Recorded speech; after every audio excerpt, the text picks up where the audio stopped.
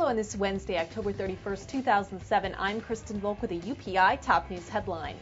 Democratic presidential contender Dennis Kucinich is raising eyebrows after questioning President Bush's mental health. Kucinich made the comment yesterday to the Philadelphia Inquirer in reference to the president's recent remarks on Iran. Bush suggested World War III could happen if the country obtained nuclear capabilities. The Ohio congressman said there's something wrong as Bush doesn't seem to understand his words have real impact.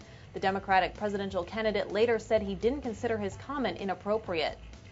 House Speaker Nancy Pelosi is asking for the resignation of the acting chairwoman of the Consumer Product Safety Commission. Pelosi is accusing Nancy Nord of ignoring a growing problem with hazardous substances in toys and opposing a bill that would give the safety agency more money and authority. Nord reportedly says the legislation for her agency could have unintended consequences of hampering rather than furthering the safety of toys.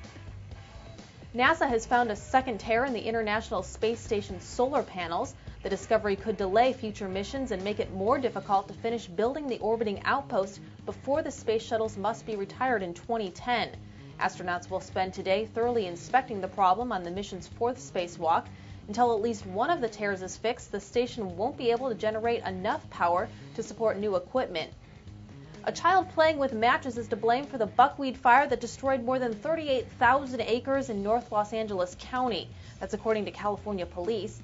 The boy, whose name and age weren't released, says it was an accident. He's been turned over to his parents, and the case will be presented to the district attorney's office. The fire was among more than a dozen major wildfires that killed 14 people and destroyed nearly 2,200 homes.